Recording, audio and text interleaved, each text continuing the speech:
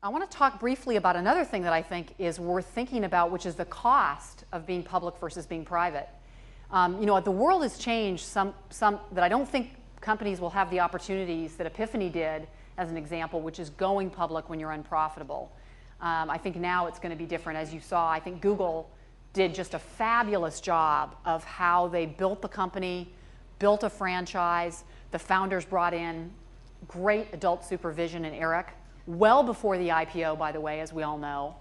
And even when they did go public, have gone public, are still trying to maintain that private company philosophy. And as you all know, they've been very vocal with investors. It may be a bumpy ride. You know, it's like buy some shares of Google stock and you should get a seatbelt with them. That's what we used to say at Netscape, because you knew you were doing something to try to capture a dominant place in a market, and you'd have to make some decisions that were for the long term, not just to meet Wall Street's quarterly expectations. But I think they really did it the right way. Now, the cost of being public is much more than it used to be.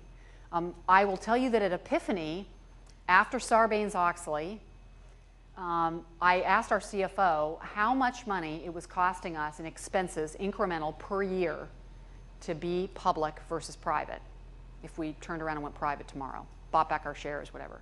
So what do you think? We're between an $80 and $100 million company. What do you think that, does anybody have a guess?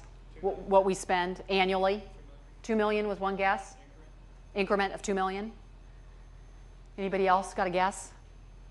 And this is, again, due to Sarbanes-Oxley and all the regulatory legal issues you have to go through. It's actually $5 million for a company our size, incremental expense. Now, let me break that down for you. What's $5 million to an entrepreneur a year? That's $1.25 million per quarter. What can you buy? What can I buy for $1.25 million per quarter, per 3-month period of time? I can buy 30 engineers for that. That's a lot. When you look at it in the context of the number of engineers that I can't have because I'm paying to be public, that's painful. I mean, I know very successful companies that did really well with 30 engineers, 30 really smart, talented people. So think about that. It's a real cost.